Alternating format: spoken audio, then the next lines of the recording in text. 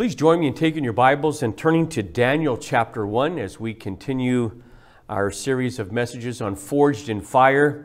I've really enjoyed searching out and looking at some of these Bible characters whose lives were not absent from a little adversity and difficulty, and we can see how God would use these circumstances to mold them into the great Bible characters that they are today. We still admire their lives and their testimonies, and of course, their stories have been told thousands and thousands of times in various settings, including in messages like this that we'll be looking at today. So we're in Daniel chapter 1. Obviously, Daniel himself is the subject of our message today on Forged in Fire.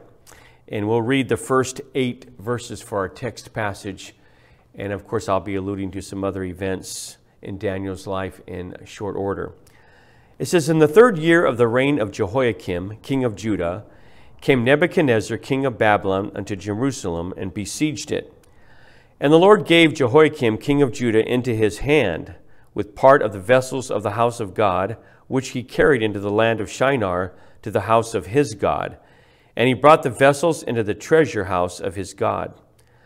And the king spake unto Ashpenaz, the master of his eunuchs, that he should bring certain of the children of Israel, and of the king's seed, and of the princes, children in whom was no blemish, but well favored, and skillful in all wisdom, and cunning in knowledge, and understanding science, and such as had ability in them to stand in the king's palace, and whom they might teach the learning and the tongue of the Chaldeans.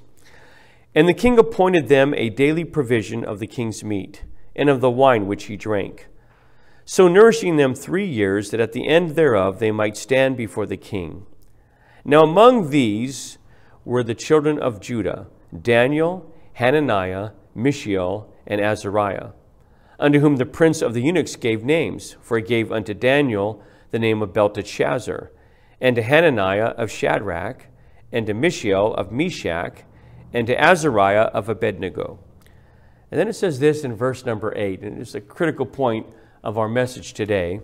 "But Daniel purposed in his heart that he would not defile himself with the portion of the king's meat, nor with the wine which he drank.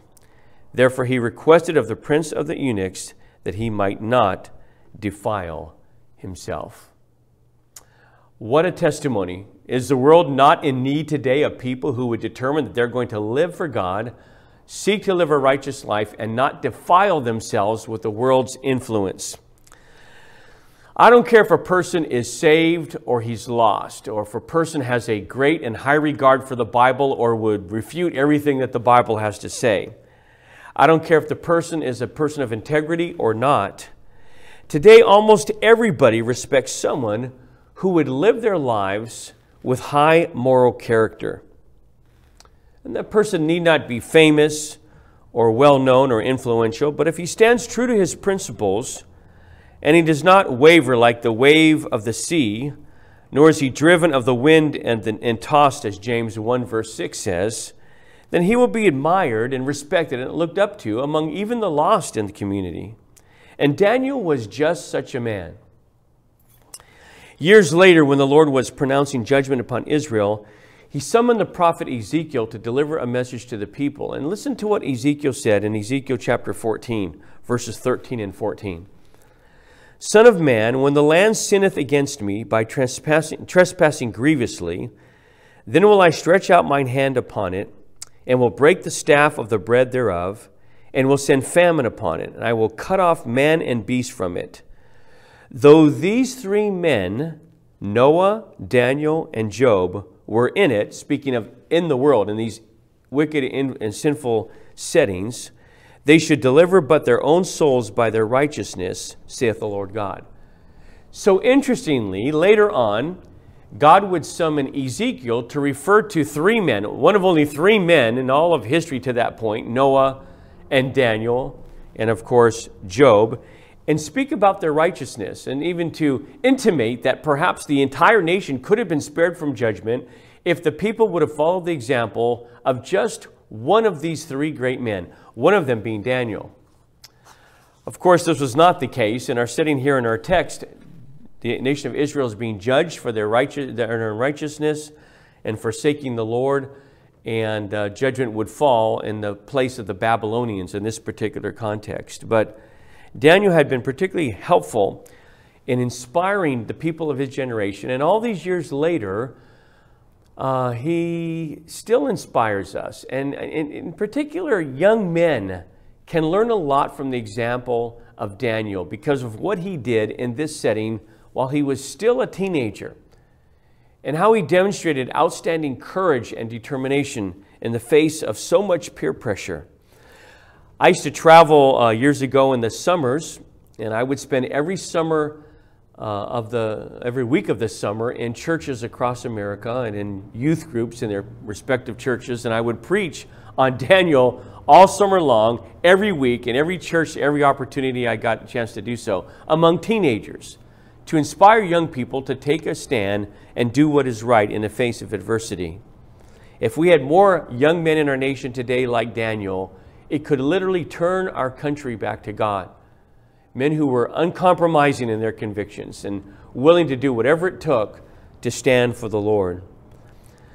I think it was Ron Hamilton who encouraged us all to dare to be a Daniel, to be like Daniel in our convictions.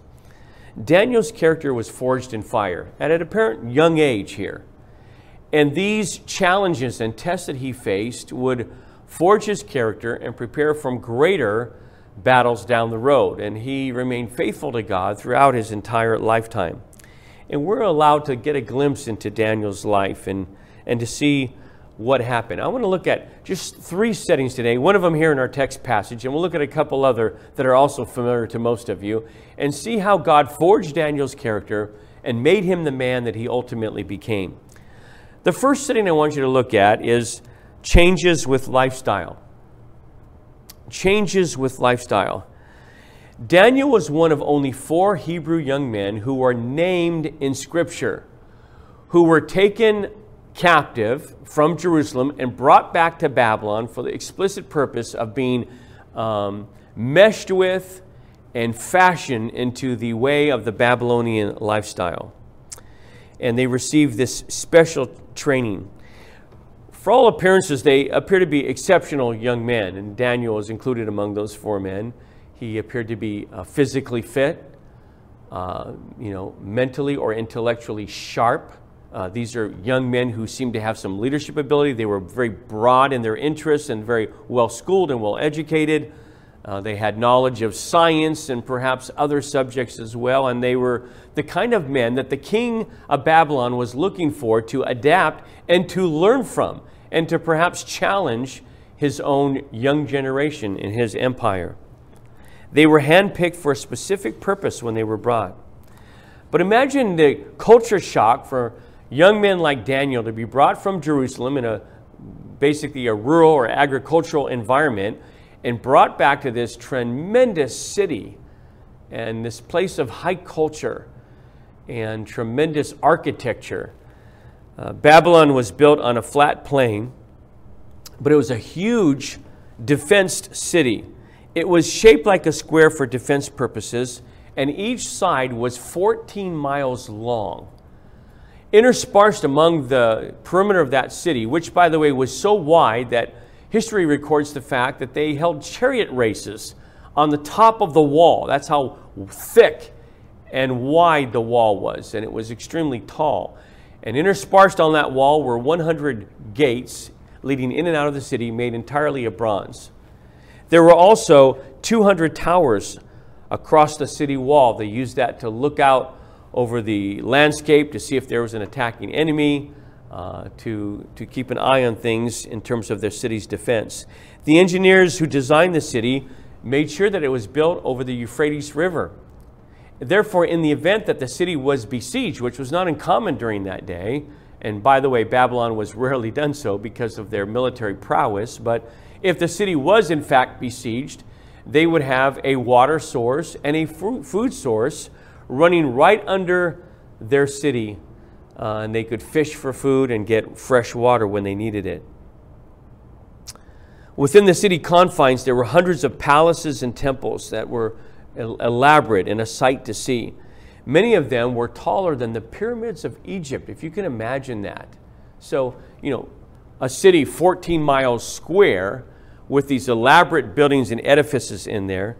And probably the most unique thing there was the hanging gardens, because the king of Babylon sensed that his wife was homesick for her country environment where there were mountains and green hills. And so he built tiered gardens in there, hanging gardens, that they created all types of plant life, and it looked like a mountainside literally within the confines of the city built upon a plain.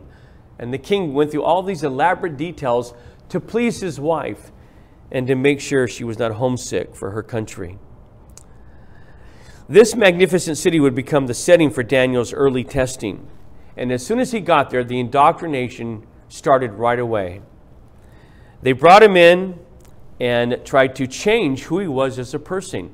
We need to realize that when we are going through these life changes, these new environments that we get, and these transitions in life, it is then that we're most susceptible to compromise in our lives. When we get into a different group, a different work environment, a different school for our young people, a different community, it is then that we have to adapt to all the change, and it's our nature to want to fit in, to do what everybody else is doing, to be liked, to be valued by other people.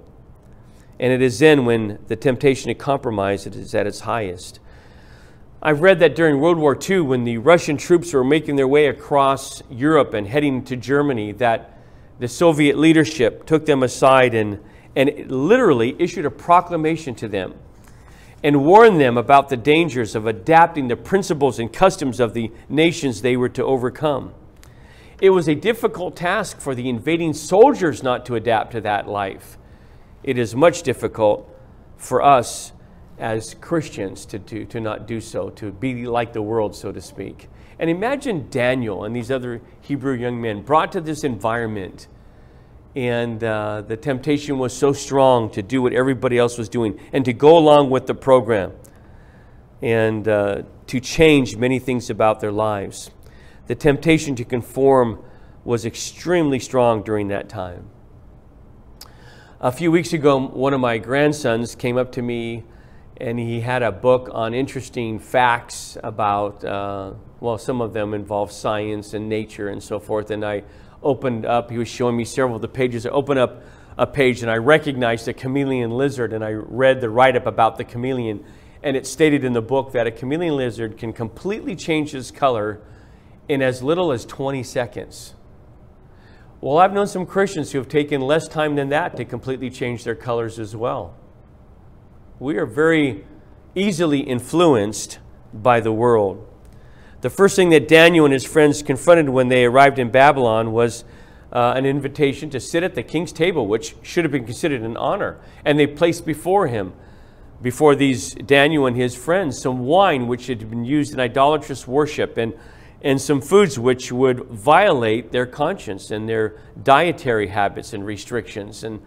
And they were suddenly in a situation where they had to make a decision. Are we going to eat this food and drink this wine? It's been placed before us. What would they do? What would Daniel do? I suppose many of us would have been tempted in that setting to put off that kind of a decision until later on. You know, just sort of not make any waves initially, just to maybe have a time to process this and think about it, and perhaps approach the leadership or those overseeing our lives and explain our convictions later and so forth. But had Daniel violated his conscience in that setting, it would have been a tremendous blow to his testimony. You see, the key to our holding convictions is that they are important to us. There's a reason behind them, and we're not going to change with every whim and every circumstance that comes into our lives. We're going to hold true to what we believe and demonstrate to others that there's some things we can do and there's some things we absolutely cannot do. And folks, we've got to make those decisions before we get into those tempting situations. We've got to decide what is right, what God would have us to do, what is clearly spelled out in God's Word. And we need to have those decisions made ahead of time, so that when we get in those settings in life where we're tempted to do something that may violate our conscience, we've already decided, we've already made the decision ahead of time. We know what we're going to do. And we're going to hold to our convictions and do that which would please the Lord. Satan has won half the battle in our lives if he can get us to delay to do the right thing, to make these subtle compromises that come about regularly in all of our lives, and then decide, well, I'll take a stand on this and figure it out later on. But right now, I'm right here, and this situation affords itself, and I don't want to ruffle any feathers or offend anybody. I'm just going to go along with the program. Well, if Satan can get us to adopt that attitude about those settings, I guarantee you the battle is half done in our lives. Daniel could have rationalized a lot of things about his situation then. He was taken against his will and brought to a foreign country. Everything was new to him. They even changed his name. His identity was being impacted here. And he could have looked down the road and said, you know, it's important for me to try to fit in here and do what everybody else is doing. This is a new phase of my life. You know, what if I decide I'm not going to do this? Are there going to be some repercussions for this? Will they put me among the general population of young men who are just doing, well, they became indentured servants. They began a new life of servanthood for the rest of their lives. Daniel was given this high responsibility in the king's palace with special privileges afforded to him, and he knew he could have lost all of that if he took his stand and did what was right by his conscience. But he stood true to his principles. Daniel purposed in his heart that he would not defile himself with the portion of the king's meat, nor with the wine which he drank. You know, for our young people who may be listening to this podcast, you have to realize that there will be times in your life where you'll have to learn to say no. I don't mean in regard to your parents or authority figures, and by all means, please, if God implores you to do something or impresses upon your heart the need to do something, develop a pattern early in your life where you're going to say yes to God all the time, in every setting. But what I'm talking about is there'll be times in your life, and you need to learn the valuable lesson that you're going to stand up and say no in these settings where you're tempted to violate your convictions and your conscience and do that which is forbidden in God's Word. You need to learn simply to say, no, I'm not going to do that. To learn from Daniel's example. And God will reward you and bless you for your stand. Look what it says down in verse 20 of that chapter. And in all matters of wisdom and understanding that the king inquired of them, he found them 10 times better than all the magicians and astrologers that were in all his realm. Daniel not only was blessed and benefited by God because of his position, but he earned the respect and admiration of others, even those who were in authority in his life. I don't have to tell you this, but we're all living in a very corrupt, sinful, fallen, wicked world. And there are people out there that want nothing to do with the Bible, that disdain God and his authority, that have no regard or respect for the fact that Jesus Christ gave his life to pay for their sins and to provide them with an opportunity to be saved. They have no regard for that, no concern for that. And they don't appreciate your faith. And they will try at every turn to get you to falter in your convictions. It eases their conscience, does it not? It makes them feel better about themselves. And if they can see Christians who will falter in their faith, they're thinking in the back of their minds that maybe I will not have to give an account to a God, a holy God one day, a God who will judge me for my sin. But those same people will hold a high regard and a respect for people who stand by their principles. And there's no secret to knowing how Daniel was able to maintain his testimony and his integrity during these trying times. It is simply this: Daniel was a man of prayer. He kept in close fellowship with his God. He worshiped his God, and he sought out strength and wisdom and instruction from God on a daily basis. When Jesus took Peter, James, and John into the Garden of Gethsemane for his time of severe testing, he asked them to stay and to watch and pray for a little while. But while Jesus went to pray, in fact, the Bible says in the Gospels that he was earnestly praying, the disciples were asleep. And that's why they would soon falter in their own convictions and violate their own conscience, and were not men at that point of their lives of great integrity. You see, praying will keep us faithful to God. This decision to acquire the discipline of prayer would factor into Daniel's life later on in many respects. But we need to realize that we must fight off temptation in our lives. And if we do so, we can stand and be respected even by the lost world, just as Daniel was. You know, this is not an option for us, really, in our Christian lives. It's an obligation. I'll say this, it's a privilege for us to take our stand for the Lord and let the consequences be what they may be, to do the right thing in every situation of life. 1 Corinthians chapter 6, verses 19 and 20 reminds us, "What, know ye not that your body is the temple of the Holy Ghost, which is in you, which ye have of God, and ye are not your own?" The Bible says, "For ye are bought with a price, therefore glorify God in your body and in your spirit, which are God's." So Daniel was able to remain faithful and stand true and absorb this tremendous test in his life, even at an early age, with regard to changes in his lifestyle. But I want you to see a second setting where he was being forged by God and made into the man that God wanted him to become. And that involves, secondly, challenges with leaders.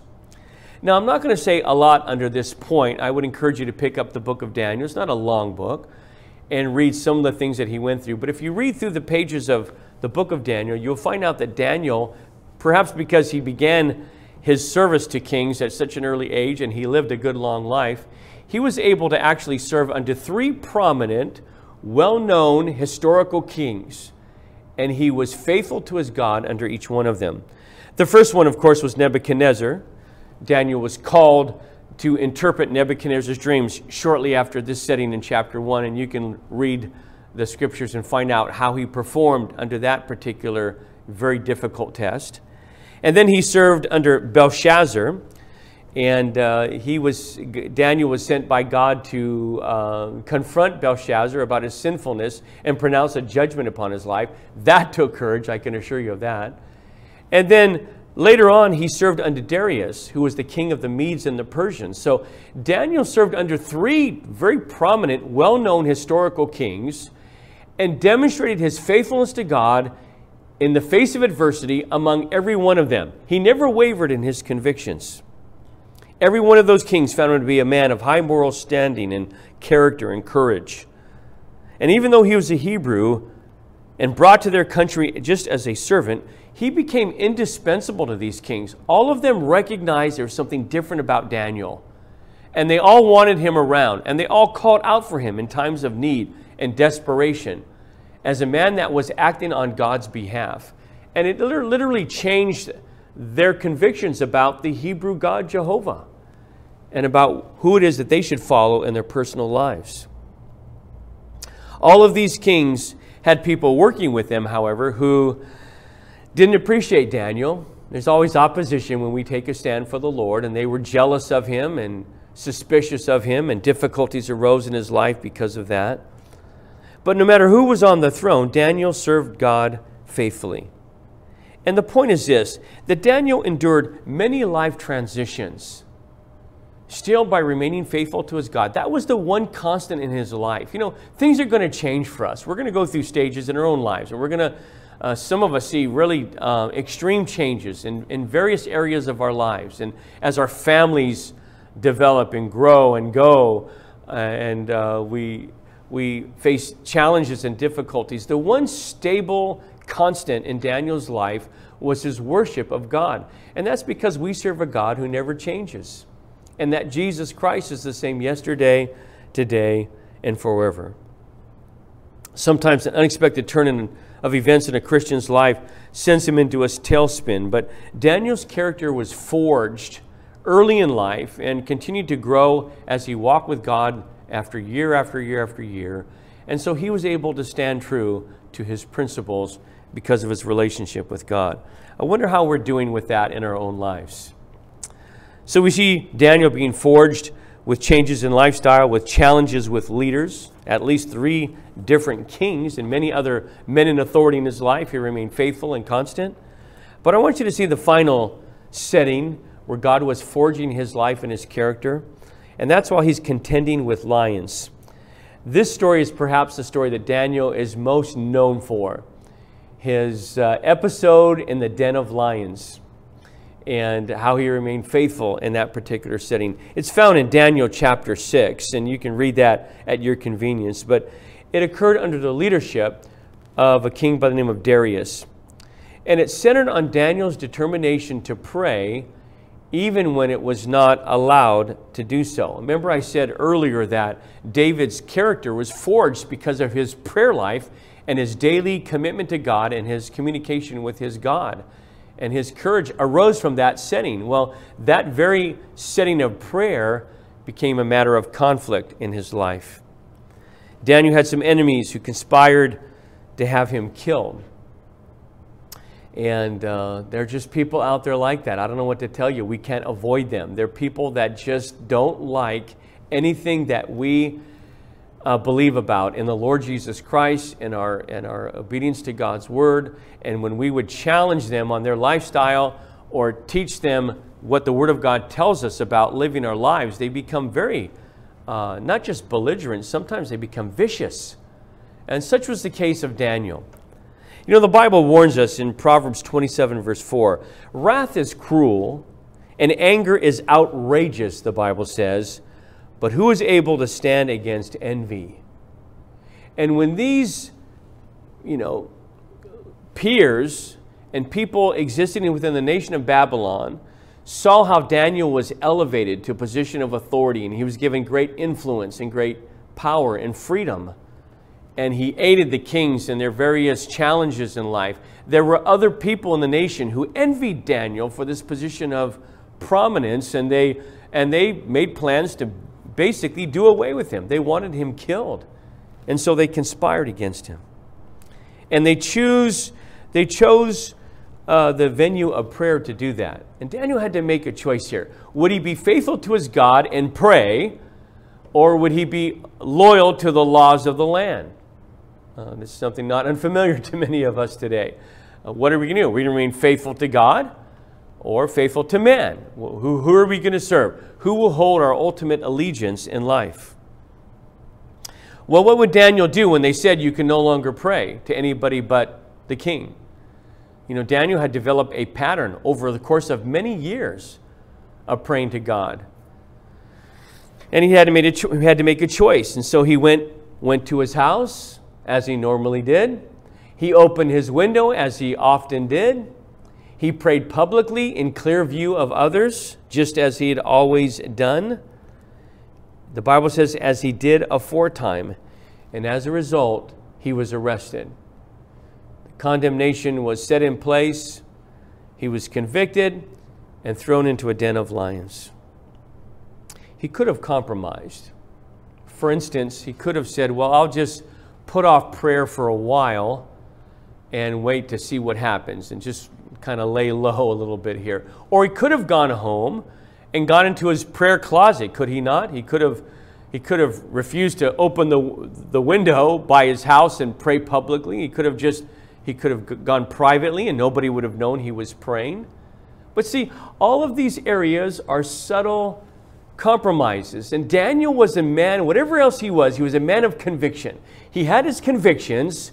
He knew what was right, and nothing would deter him from doing what was right. He would not violate his conscience. And so he threw those windows open and he prayed just as he'd always done before, and he was arrested because of it.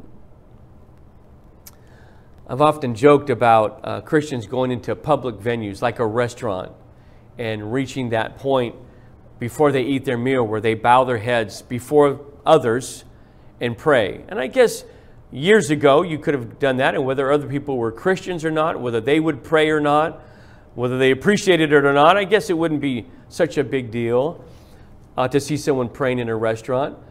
But nowadays, I have to be honest with you, nowadays I very rarely see people praying for their meal in public restaurants. Just don't see it happen very much. We do, of course. I know many of you do. But it's rare. I'm not just talking about dropping your fork and, uttering a prayer under your breath as you reach for your fork and coming back up and digging in. I'm talking about bowing your head and verbally praying and thanking God and acknowledging God's role in your life. And as a testimony to those, many of whom will probably be lost around you, letting them know where you stand, who you belong to. And praying directly to Jesus Christ and thanking God for your meal. It's hard to find Christians with those kind of convictions. And if you can breathe that into your children, those deep-seated convictions that it's okay in public to let other people see you praying and asking God and thanking God. Those types of values will change the character of your children. In effect, forge their character, just as we're looking at in all of these Bible characters. You know, the main point from Daniel's perspective, and this whole story of Daniel with the den of lions, is not that God miraculously spared his life. And it's a wonderful story. That's why we teach it in junior church and Sunday school and have done so for years. That's not the main point from Daniel's perspective. The main point from Daniel's perspective is this, is even if that day he would have been eaten by wild beasts, lions, even if that day he would have died when he was cast into that den of lions, he would have still stood for his convictions. And that's really what mattered to Daniel. Not that God performed the miracle, but that God loved him and had a plan for his life, and he wasn't going to violate his convictions. What a challenge to each of us.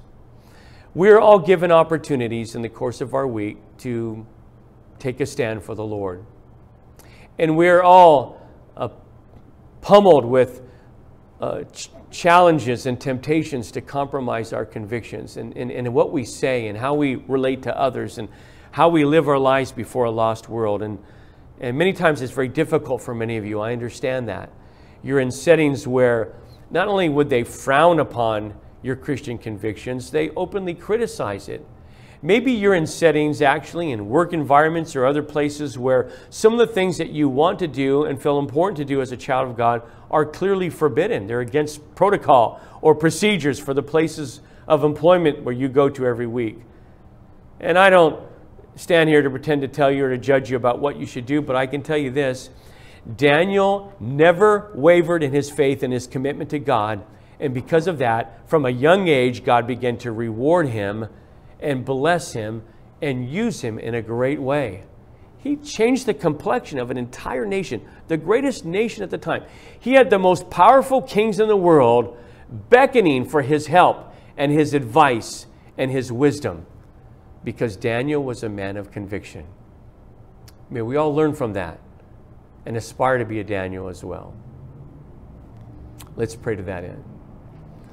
Father, we thank you so much for this great example we see in the life of Daniel, and he was truly a man who purposed in his heart, and he never wavered from his strong convictions, and he had that daily time where he prayed to you and reverenced you and feared you and honored you with his life, and that influenced so many people, just the people we know about in Scripture. Before Daniel's life is over, we have kings submitting to the God of Daniel. We have kings converting in their theology, and we have nations that are impacted because of this one man's testimony, because he was a man of conviction. And Lord, as you give us opportunities to take a stand for you, and as we raise our children, the very next generation of Christian leaders, help us to breed within their lives a sense of conviction about what is right and about the consequences of violating our conscience. Help us, Lord, to set that example ourselves as adults and to live out our lives openly and honestly in submission to you and lifting up the name of the Lord Jesus Christ, no matter what the consequences may be. And we'll thank you for that in Jesus' name. Amen. Lord, bless you and challenge you as you are given opportunities even this week to take a stand for the Lord. You be faithful to do so.